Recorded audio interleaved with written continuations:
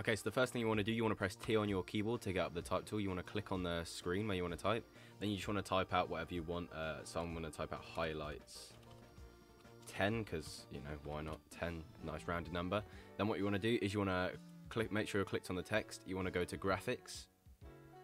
And then you want to come to edit, the edit thing here. And you want to click on the highlights to make sure you're on the right thing. All of these things will come up.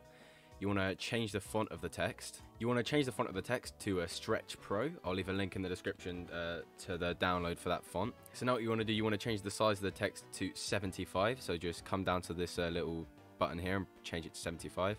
Then you want to come to Align and Transform and then just click these two buttons, horizontal center and vertical center, and it will put it in the middle. Then what you want to do is you want to add a few different drop shadows to get the glow and the shadow effect. You want to search up drop shadow in your effects thing.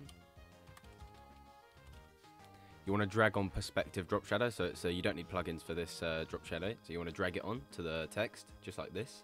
You want to change the opacity to 100%, the distance to 0%, and the softness to 100%. You want to drag on another drop shadow, and then you want to drag this below the first drop shadow like that. And then you just want to open it up. You want it to be 50% opacity, distance 0, and softness 100 once again. Then you want to add another drop shadow onto it again. And have this one, make sure to bring this onto the bottom again.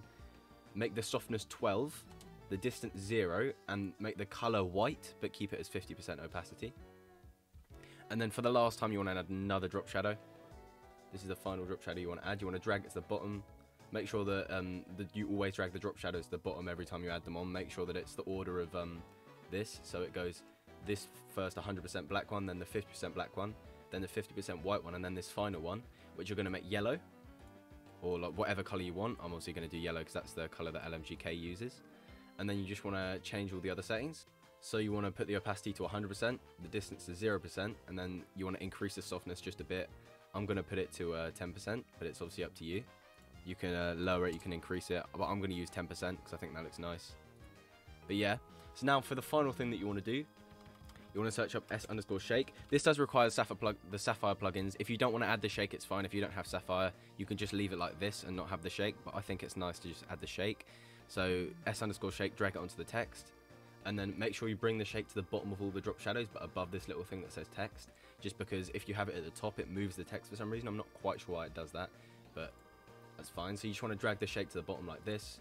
Scroll down on it. I like putting the amplitude to 0.15. And I like having the frequency at 1, but obviously it's up to you, you can change it up a bit, but make sure it's low, don't make it too high because it will look weird. But yeah, this is what it looks like.